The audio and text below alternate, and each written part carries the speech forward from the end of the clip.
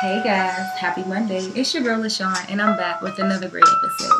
Wisdom Mondays, or just wisdom every day, right? So today I just want to bring to you one of my favorite books, The Acts of Faith and the Daily Meditation for People of Color. This is something that I use just as a self-guide for empowerment daily, and it goes by the dates, right? So I want to share with you guys. Today focus around let go, right? Let go. We must learn to let go, right? So what it says to us today. When we believe we are losing control, we grab on tight. If we want to avoid pain, we hold on for dear life. When we are in fear of losing, looking bad, or being abandoned, we tighten our grip. When our greatest fears comes upon us, we clench our fists and teeth, close our eyes, and hold on. We must learn to let go. We have the capacity to live through any adversity if we simply let it go. We cannot stop time or destiny, right? That's what most of us think. Whatever's going to happen has already happened. We must learn to see it through to the end. We hold on, we prolong the pain. When we dig our feet in, we must be uprooted. When the time comes for growth and change, we must have the courage and faith to let it go. Whatever leaves my life makes room for something better. Whatever leaves my life makes room for something better. Come on, let's talk about it. So,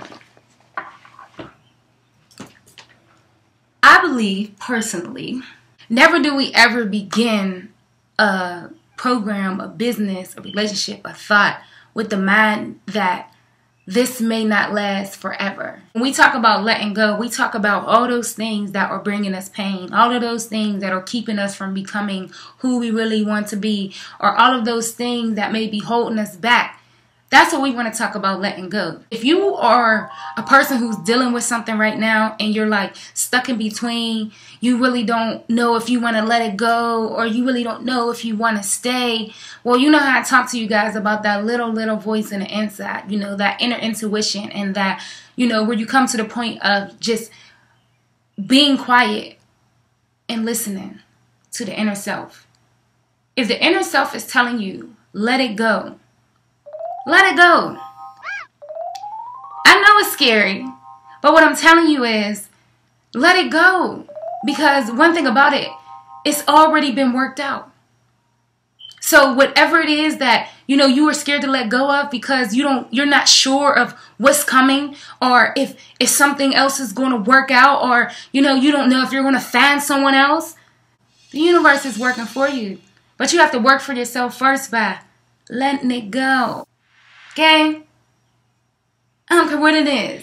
If it's bringing you pain, if it's sadness, if it's making you unhappy, you know, let it go. Because I'm sure there are some things, and there's something, and there's someone that is out there waiting for you.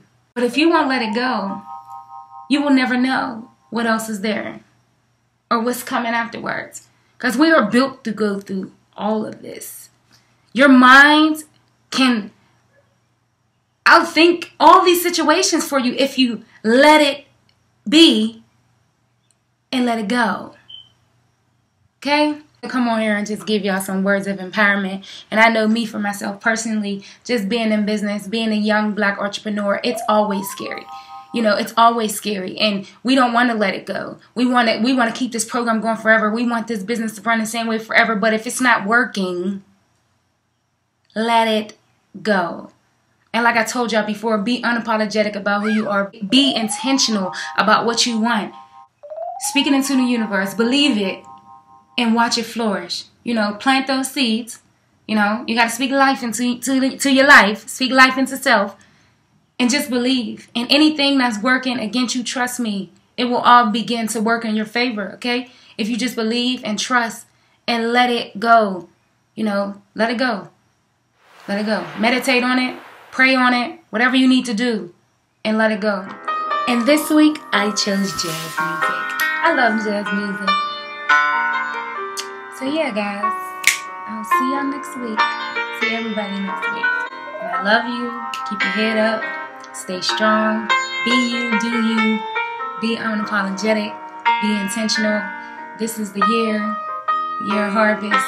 You know, you planted those seeds, and you should be reaping the benefits, right?